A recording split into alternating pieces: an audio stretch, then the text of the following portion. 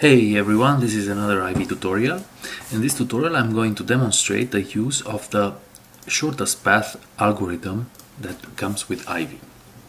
I already have here a wrinkly mesh that we can consider as an approximation of, let's say, terrain, and I am going to show you how the shortest path algorithm can avoid the highs and lows of this so-called terrain and stick and connect 2 points on this mesh by keeping really close to the ground plane. Okay, let's get started. So we already have the mesh inside Grasshopper. I am going to create a graph from mesh. Okay, I'm just going to hide it for now. Now this is in the next step I need to extract the values for each of the edges of the graph, the height values of each of the midpoints of the edges of the graph. For this I'm going to use the visualize graph component. I'm going to connect the freshly created graph, and I'm going to use the edges, and those edges I'm just going to evaluate. Okay, and I am going to evaluate those edges at 0.5.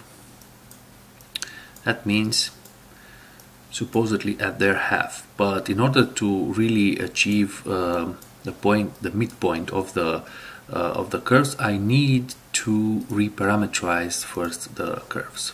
Okay, I'm just going to hide the visualize graph component, and now we have all the midpoints of the edges of the graph and also the topological edges of the mesh. Okay, so I need to decompose those points, and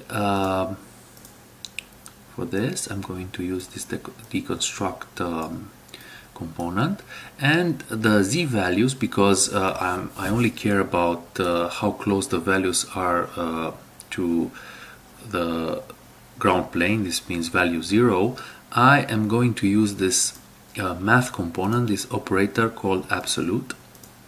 Just gonna plug it here, and what we get is a bunch of values that range from 0 to a maximal number. We really don't care what this maximal number is, because Ivy is going to shift all those values when it adds them to the graph to an interval between 0 and 1. So let's go back to Ivy, and we are going to use custom edge weight. And we are going to use the graph. We're going to plug in the graph, and then we are going to plug in those values here.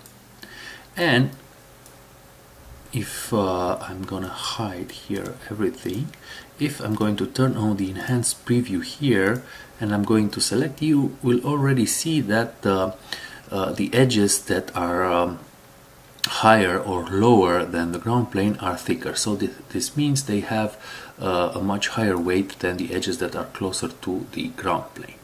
And this is going to be good for us, because this will allow the shortest path algorithm to calculate the best route between the points. So we have the graph, and we have, I'm just going to hide it, and we have placed the shortest path component. What we need now is the shortest path component requires a start phase, and we can also input a bunch of end phases for the shortest path. And I'm going to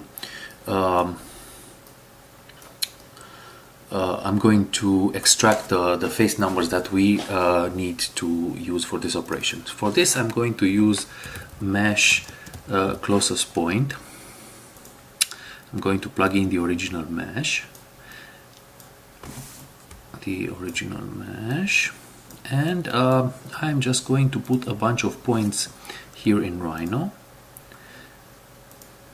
Those points I'm going to use as start points and end points For this I'm going to add them to Grasshopper. I will just need one point container for the start point and another point container for the end points. And I'm just gonna set multiple points for the endpoints and set one point for the start point. Okay, and for this, oh, it seems that we don't have a value here yet. Let's try this again. Set multiple points here, okay, and set one point. It's already connected. Okay, so if I plug this here, then I already have the value that this point connects to. Okay,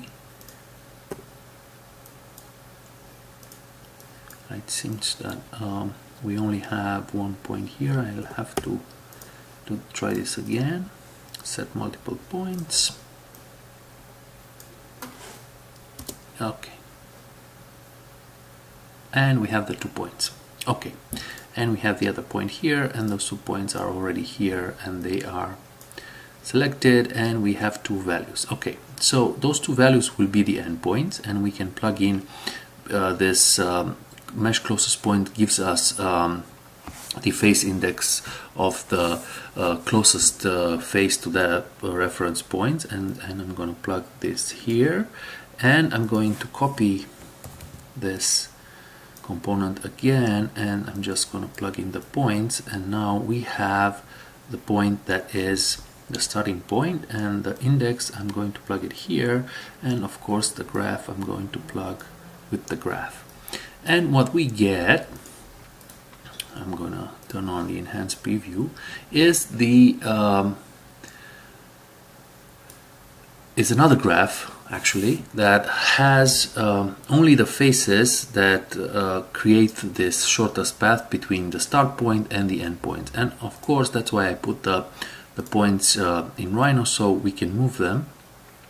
And as you can see, the shortest path traced on the mesh updates with every move of the points. We can move the start points, and we can move the start point, and we can move the end points, and every time the algorithm recalculates, trying to avoid also the highest points and the lowest points. It tries to find a route that is comprised of the points closest to the ground plane.